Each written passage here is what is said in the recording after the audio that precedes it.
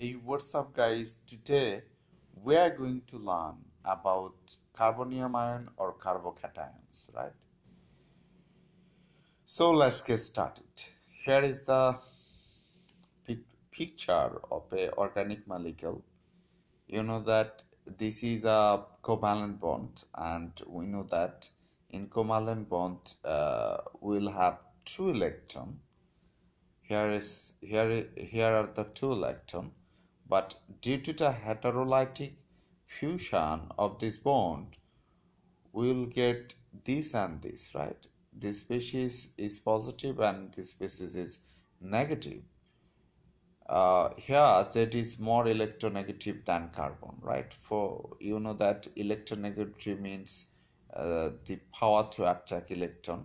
So Z has the more power to attract electron. That is, Z will be negative and carbon will be positive, right? And such type of organic species where carbon is positive, okay, is known as carbonium ion or carbocations. Well, carbocations or carbonium ions. So, what is the structure of this carbocation or carbonium ion? You know that there this carbon is sp2 hybridized. That is why this is planar, and we'll have a empty p orbital where any nucleophile can attack, right? So you so now you can say that uh, in carbocation carbon is sp2 hybridized, and in carbonium ion or carbocation there is a empty p orbital where nucleophile can attack. I hope it is clear to you. Okay. Now my question to you is that how can you name the carbonium ions, right? To name the carbonium ions, we have to just add carbonium ion after parent alkyl group. You know that if you deduct a hydrogen from an alkane, then you will get corresponding alkyl group. Like from methane, you will get methyl radical. From ethane, you will get ethyl radical, right? So if you put positive charge on carbon in methyl radical, then you will get methyl carbonium ion. And in such manner, you will get ethyl carbonium ion. Okay. So there is no difficulty here. You can understand this easily. Well, just remember this. Now we have to understand about the stability of carbonium ion. You know that this carbon is 3 degree, that is tertiary, because this carbon has 3 alkyl group, right?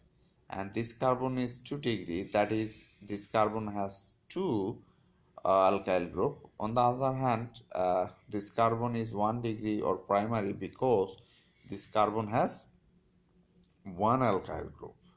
Well, this is tertiary carbonium ion, this is secondary carbonium ion, and this is primary carbonium ion. You know that the stability of carbonium ions will be determined by resonance effect and inductive effect.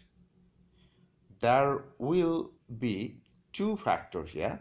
One is inductive effect and another is resonance effect. I will explain later what is resonance effect, but to give you preliminary idea, I will discuss the stability of 3 degree, 2 degree and 1 degree carbonium ion on that on depending on the inductive effect. You know that this alkyl group is a electron pumping group. As a result, this alkyl group will try to provide electron to this positively charged carbon, right?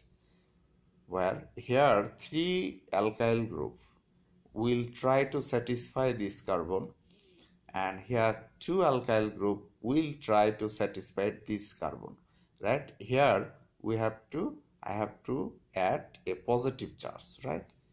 uh, Most probably it's a slip of pen, so I have to here add here a positive charge, and this carbon will be satisfied by only one alkyl group.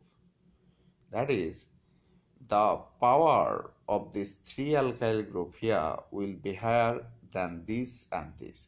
So the stability of tertiary carbonium ion will be higher than secondary, and the power of secondary, the stability of the secondary carbonium ion will be higher than primary carbonium ion, right? So electron releasing group, right?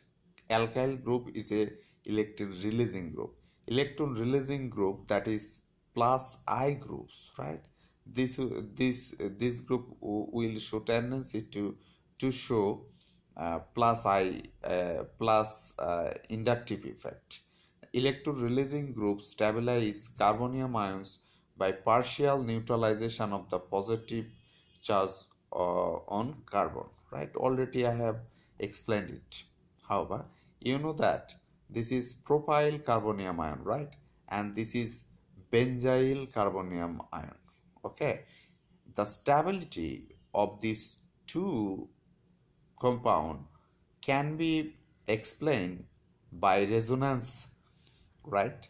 So what is resonance? In resonance, atom will not move, right? But electron must move.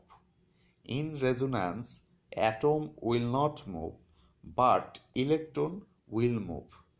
Here, no here there is no scope for the movement of electron. So here no resonance will happen, but in this structure there is a in this structure resonance will happen, right? And the the and this compound will be more stable than this compound, right? So